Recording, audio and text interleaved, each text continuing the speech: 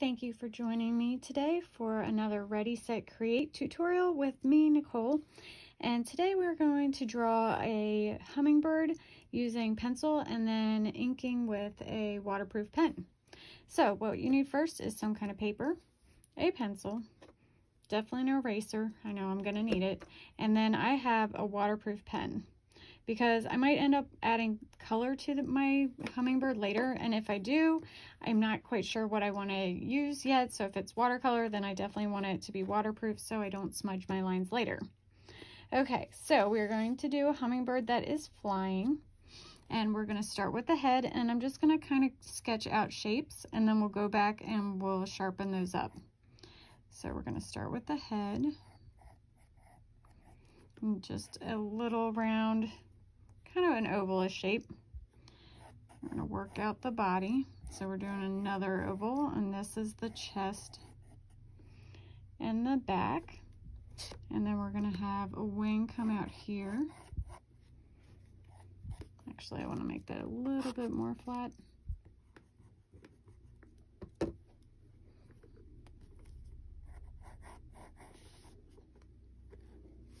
And we're going to do a little triangle. So this is where the wing feathers connect, and then we're going to go straight out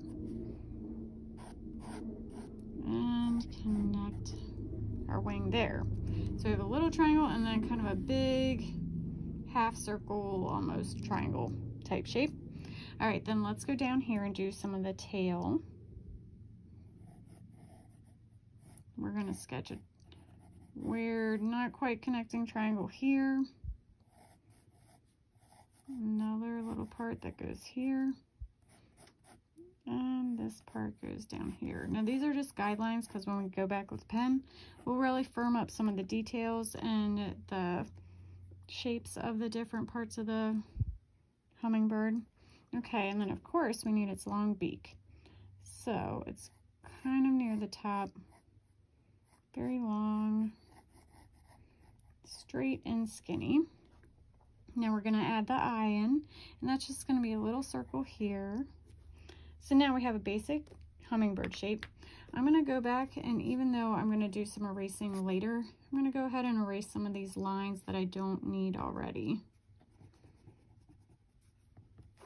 Okay, so mostly those there. Do this one near the head. Okay, so we have that roughed out with our pencil, and I don't think I'm going to need my pencil again. So I'm going to start with the top of the head, and I'm actually going to make it a little bit flatter than I did for my pencil.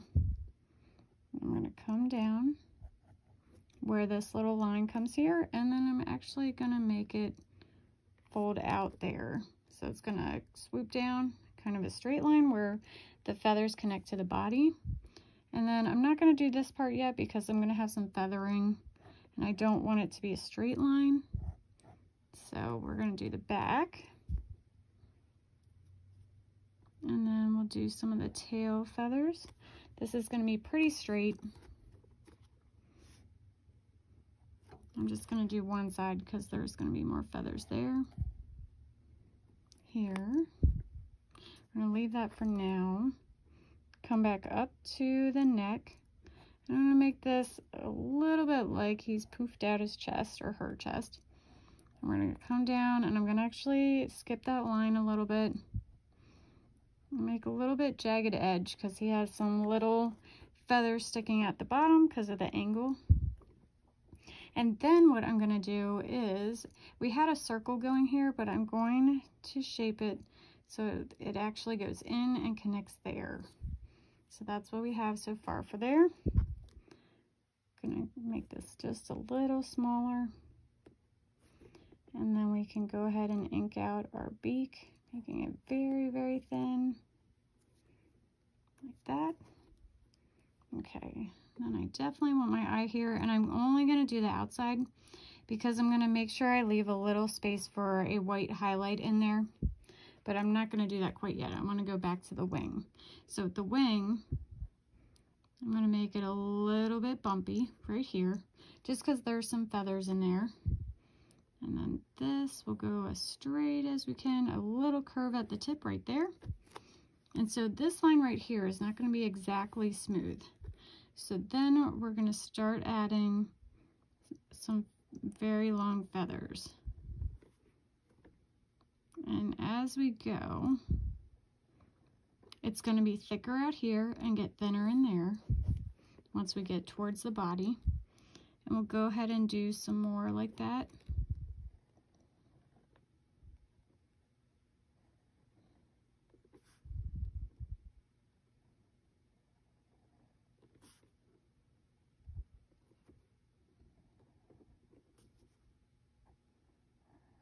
And keep going down for a little ways. Let's see, might do one more. Okay, that's looking good. I'm going to have to come back and do a little bit more.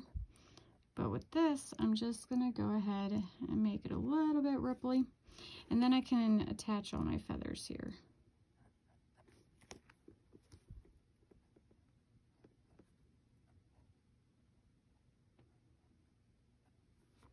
Okay, and down here, we're just going to have some light wispy feathers. So they're not all connected, just very light and wispy. We're going to make some short ones in here, doing a little bit of detail.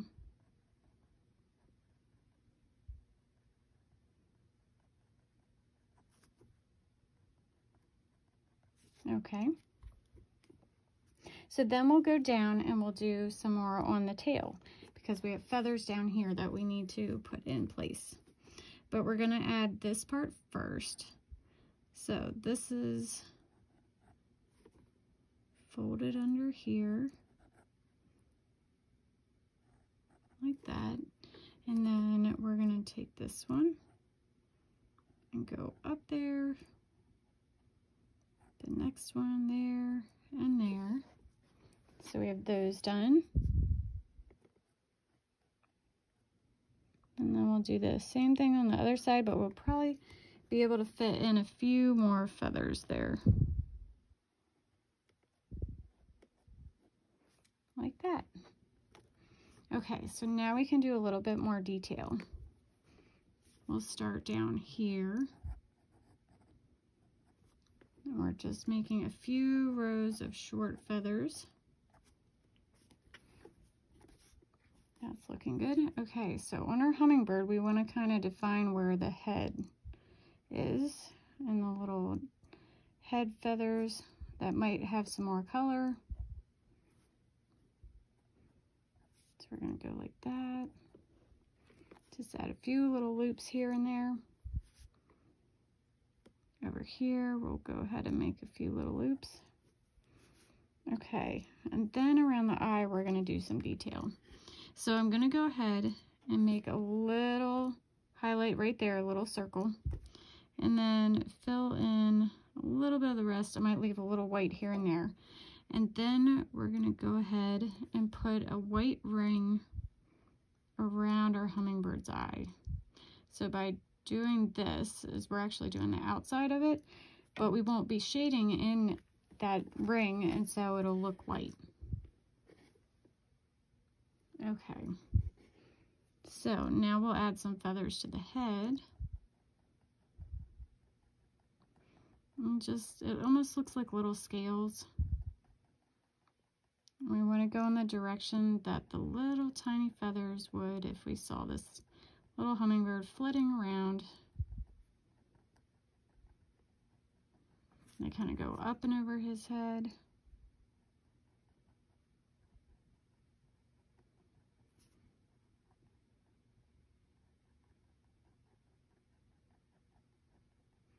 And we'll go all the way over to the beak. As they get to the beak, we're going to make them a lot smaller, shorter, like that. Okay, so now we need to do something with the body here because we have a lot of white space and we don't want it to stay white. So I'm going to very lightly pen in some bigger feathers. And they're not touching, and sometimes they don't connect all the way around. So it's not one big swoop, it's like a little swoop, and then I jump a space and then finish it off.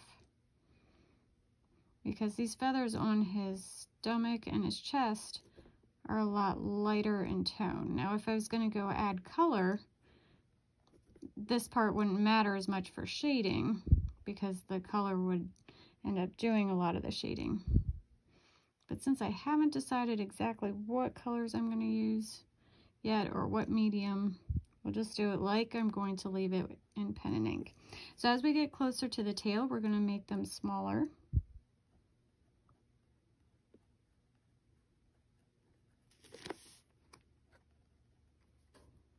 Like that.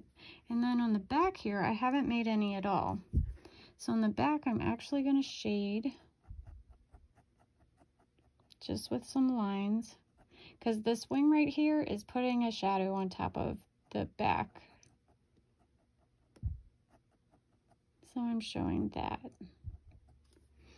Okay, so next thing I'm going to do is we're going to do some shading on the tail.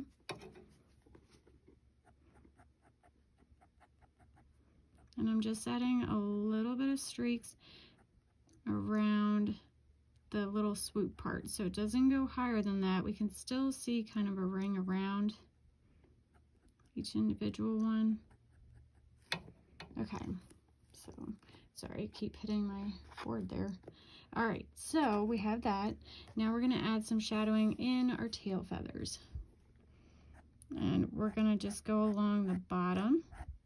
We can make some light and some short ones,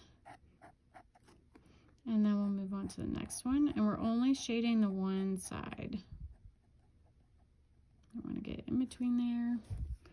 Okay, and then we'll continue to go down. We'll go all the way down these feathers.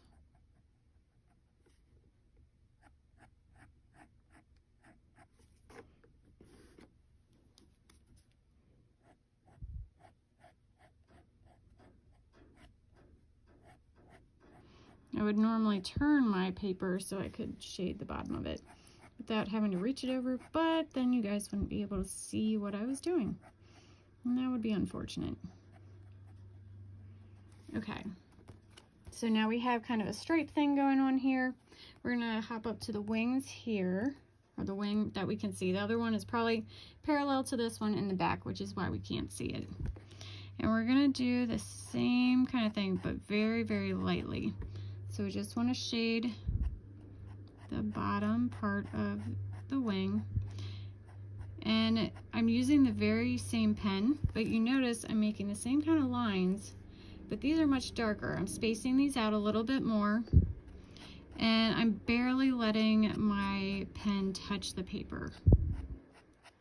And because I'm doing that and I'm not being so intentional with my shading, it's much lighter than down here.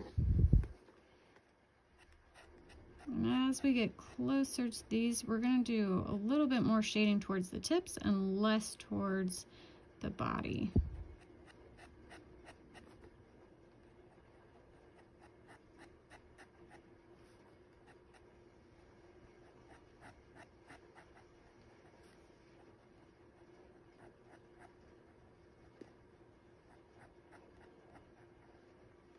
I'll even do a little bit more down here just because it's on the underside, like that. Okay, I'm gonna do a little bit more shading. So I'm gonna make a little darker patch right here by adding more of the same little, they're kind of like C's. I'm just overlapping them on top, and it gives it a little shadow there. Then I'm gonna come on some of these front feathers. Just very lightly pick a couple of them that I want to add some detail to.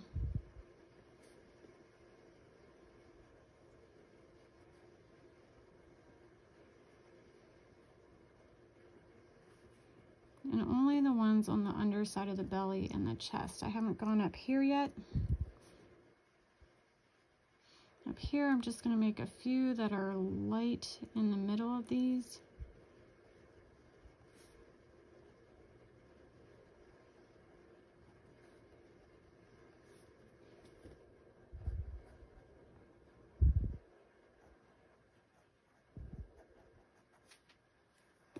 Okay, I'm gonna make it just slightly darker on the underneath the belly, just to show a little bit more shadow there.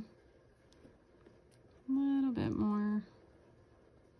And I'm just making straight lines right now in each of those little feathers. Okay, and then there's one part that I haven't touched at all since I outlined it, and that's the beak. So with the beak, I'm going to very carefully, kind of like we did these, I'm just going to go along the bottom. And then I want to go across the top.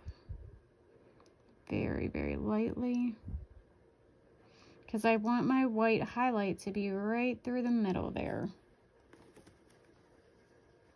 Okay, something else I'm going to do that I noticed is I need to shadow a little bit more, so I'm making those little C shapes right underneath the chin and the neck, just to darken it a little bit more.